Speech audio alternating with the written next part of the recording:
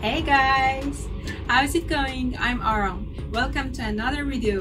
In this video, I'm gonna show you how I sculpt this stylized hair in Zbrush. So after watching this video, you'll be able to sculpt any stylized hair you want for your characters. But before starting, there's something that I'm gonna talk about. In my Instagram account, many of you have been asking me about how to make realistic hair, so I found a really good course for you. In this course, you can acquire a higher level of skill in creating complicated hairstyles using Action. Firstly, you'll get familiar with Action and learn the tools. Secondly, you'll learn how to analyze different hairstyles and understand the rules of hair modeling. And finally, you'll have a case-based training to create hair for characters in different genders and with different hairstyles.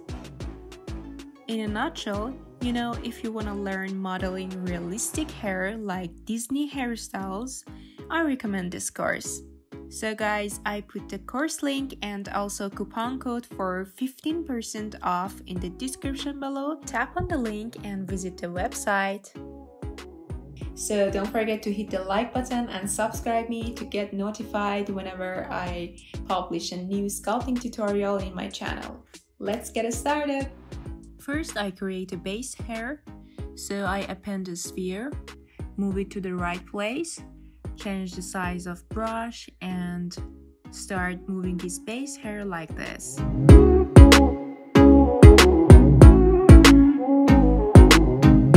I also use a standard brush for the center of the base. Then guys, for creating stylized hair in Zbrush, I usually use curved tube brush. And I draw a curve like this, and then I can move these curves just like this.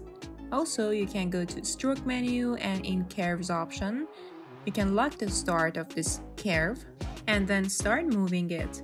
And whenever you're happy with it, you can just left click on the base hair, and then you can use smooth brush and start smoothing these curves. And also again, you can move them just like this.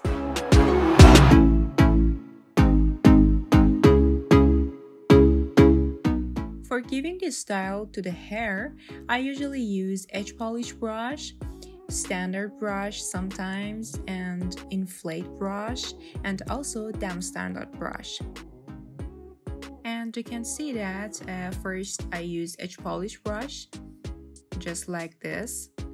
And then with damp standard brush, I create these lines just like this. And since I do these things with low resolution, for the next step, you can first hit the Ctrl D to divide the shape and then start sculpting again with the brushes I introduced to you. And as you can see, we are starting to have a smooth, stylized hair, just like this. And as you can see, I'm still using edge polish brush, damp standard brush to create these lines. And if you'd like to make the part of the hair bigger than other parts, you can use inflate brush for this. But in this step, I'm okay with this and I'm really happy with this. So after I'm done with it, I just use smooth brush to smooth the whole shape.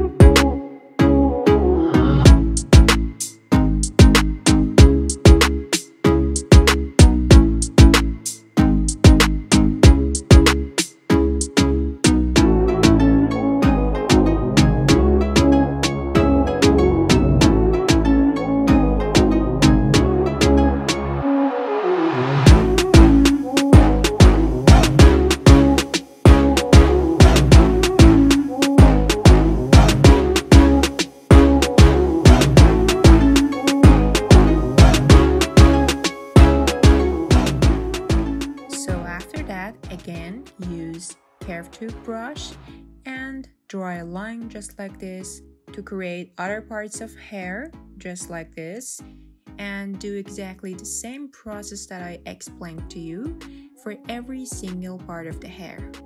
And in the middle of this, you can also turn off and turn on activate symmetry, and do this stylizing without symmetry. And without symmetry for the hair, the result would be so better and natural.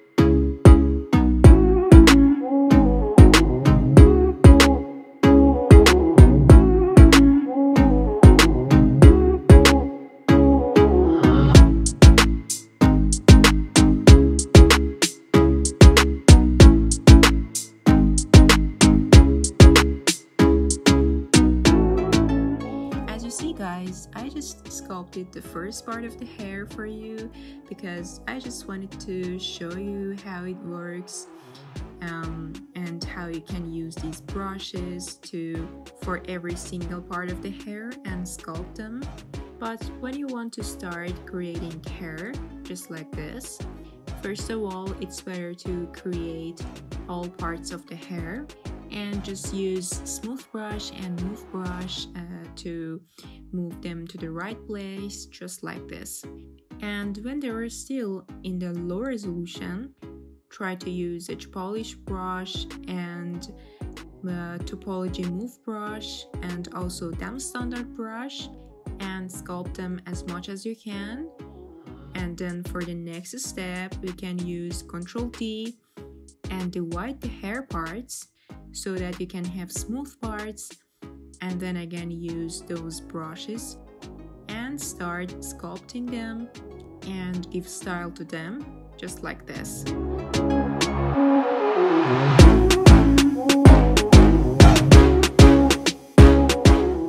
Guys, let me tell you something. Using this curved tube brush for creating stylized hair in Zbrush is so easy for me. And definitely there are some other ways that you can use them to create these parts for the hair and then start sculpting them. You can just try every one of them and see that which way you're happy with, and then use it. But before that, I suggest that you use this curved tip brush because you're gonna love it. And remember this point that if you want to have a bigger shape or even smaller shape by using this curved tip brush, you can first change the size of the brush and then start drawing those curves. Or another way is that after drawing those curves, you can change the size of the brush and then click on the curve. Guys, remember, for using this curved tip brush, at first you need a base mesh without any subdivision. So as you can see, for creating these smaller parts of the hair, first I append the sphere and then use this curved tip brush to draw these curves, and after that I just delete the sphere, and then I continue drawing these curves for creating hair parts, just like this.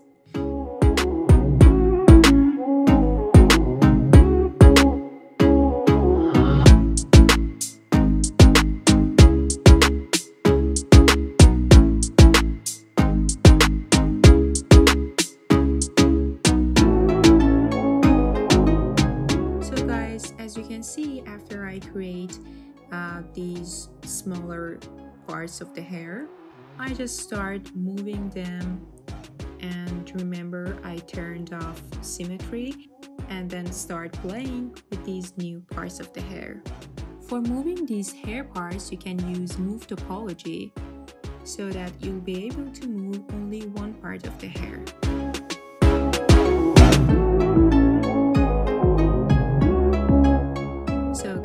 I hope you enjoyed the video tutorial. I'm gonna upload the full process of this character sculpting as soon as possible. So if you like my videos, please don't forget to hit the like button and subscribe me to get notified for new sculpting tutorials weekly.